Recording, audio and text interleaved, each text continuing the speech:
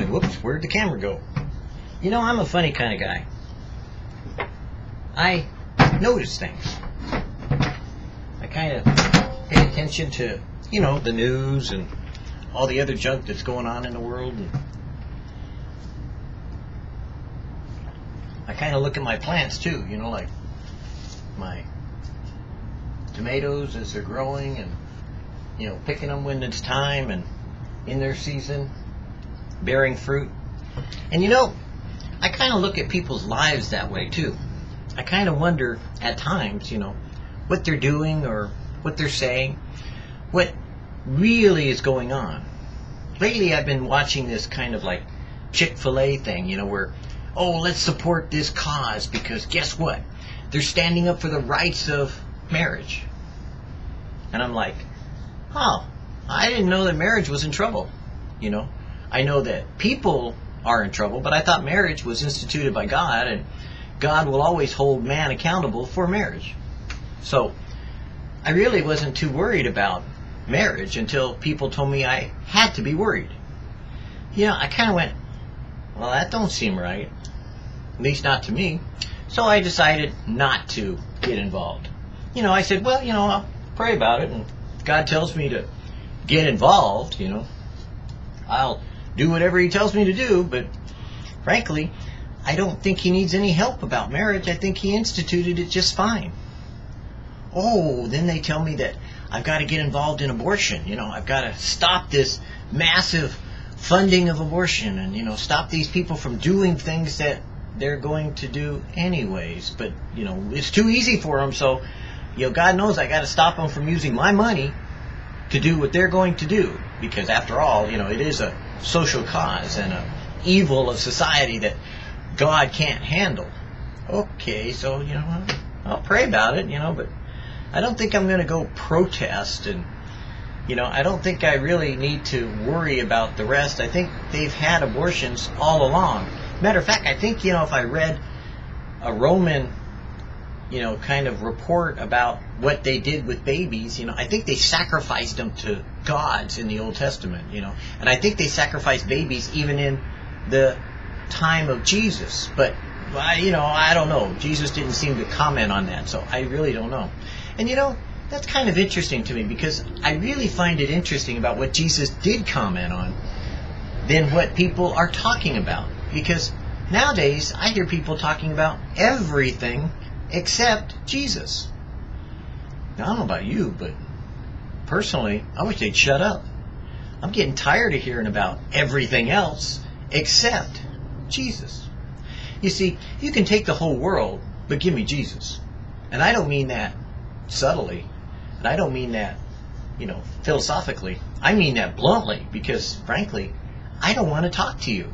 You know, you can tell me about all these protests going on and how some guy closes his business on Sunday. Big deal. The Jews close their businesses on Saturday, and the Orthodox, you know, are really hated for it in Israel. You know, I mean, they go and throw rocks at McDonald's for opening up on Saturday. Oh, wow. You know, so what are we going to do? Enforce legalism? Sometimes I wonder about Christians, what they're thinking. You know, doesn't mean that I don't agree with some of the things that they want for people, but I disagree with the way that they go about getting what they want. You see, the consequence is what people don't look at. They figure, oh, well, we got to stand up for righteousness' sake. You know, blessed are those who are persecuted for righteousness' sake, for theirs is the kingdom of God. Right, and the world is coming to an end, and we need to share the gospel more now at the end than we ever did in the beginning. And people are talking about saving Christian businesses that focus in on what? The gospel? No. Taking a stand for marriage. I think in the past people have taken stands for marriages and the divorce rate didn't change any. I think it's the heart of man rather than the plan of man that we need to deal with. And I only know one way to deal with the heart of man, and that's with the gospel that Jesus gave us. You see, a lot of people will go about doing social causes and think that they're doing oh so right. But then they don't witness to anyone in the way because they tell them to get out of the way, because after all, they're telling them about what they want to stand up for instead of who they want to lift up. So whenever you're caught up in some of these like special interest groups that, you know, all of Christianity is getting involved, let's do it too. Why don't you look at and ask Jesus what he wants you to do? Because, you see, a soldier's last orders are the ones that they keep. And the last orders I heard from Jesus were to go out and teach all nations, baptizing them in the name of the Father, Son, and Holy Spirit, and to make disciples, but then also to share the gospel of Jesus Christ. I think if we focused in on that, people would want what we have rather than we go after what they got and try to change what they have into something we want done in the name of the Son. I don't know. Maybe God told all these people to do what they're doing, and God bless them if they're doing that.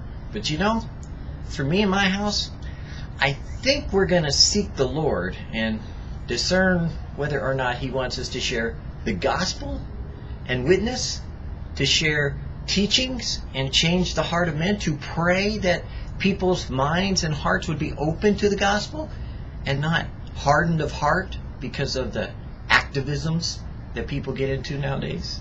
You know, stand up for all of our rights and privileges rather than lift up Jesus. I personally would rather lift up the name of Jesus and lift Jesus up and let him be seen than to stand up with a protest sign or to go eat, drink, and be merry because I'm supporting my current Christian cause.